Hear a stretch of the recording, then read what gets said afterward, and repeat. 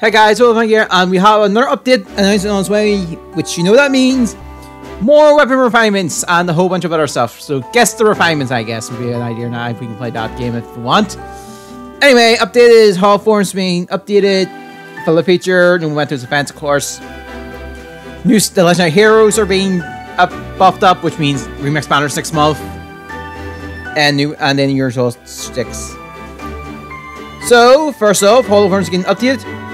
2 skills each will be offered for the A, B, and C skill slots on Inferno difficulty maps in the Hall forms, 13 and up. Also, if the skill that appears, there will be exclusive skills or skills that cost 240 or more. Okay, that's good to know. That'll be good to know. So maybe Hall forms has a little bit more. The filter feature will be adding a skill search to the filter feature, making it easier to search for heroes by skills at a team or her skill. Alright, that's helpful to have. New momentum events. It's just new momentum events. Looks to be something involving a tree, maybe. So that's the thing. New legendary skills for legendary heroes. Legendary Erika and legendary Lieutenant are getting their ability upgraded. So Erika is getting attack speed solo 4. I think she has attack speed solo 3.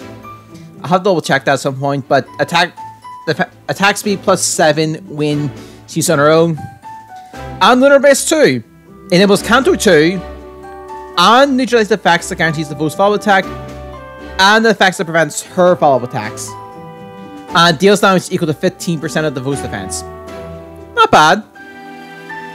And then spins Canto 2 after an attack destruction.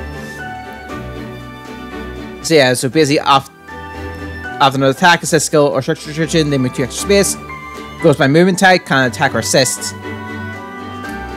Then we have Lucina's one, which is Future Fission 2, upgraded. So unit and target ally swap spaces. Affects attack defense -4 on nearest foe in 4 spaces. Of both unit and target. And grants another action to the unit once per turn. And then Swift Power 3, unit initiates combat, attacks 6, speed plus 7. So yeah, so they're also getting a weapon refinement at the same time. So alright, we're getting an announcement. So your new limited time codes, and New Year's left 5-star Hot Spring Sakura, Urk, Norm, Camilla, Tana, and Merlinus. So keep that note here, everyone on there. And the weapon refinements. So Candace is getting a new weapon, which is the Ancient's Kodak, and Silas is getting a lance. I don't know why I still have Silas running around in my barracks. I have to double check that. And then this update's on the 6th, so New Year's banner is probably going to give me a Silas. And then the following upgrades, as we know, Erika and Lucian are getting one. Both Corns are getting one for Draconic Rage, and Halloween Mirror's Spirit Breath is getting one too. And then some of those getting updated. We've improved the controls when double tap and weight is turned off. Okay, so you just need to tap 3 times itself. Regarding Kanto, this will apply in situations. Okay, so Kanto is has to be fixed up as well. So they're improved, and it's just more something stuff updated. So you can pause and read this if you want to. Earlier, for rates, it's being upgraded. Escape Loud is coming up to 7. So you can do it up to 7 times. Restore's been updated. 2 new songs. Eyes of Rage from Radiant Dawn and Bound of Faith, Sakura and Elise from Fates. Alright. Nerjike, which is the lowest fight, is going up to 5. And then Shamir and Petram from Halloween are adding to the work rails.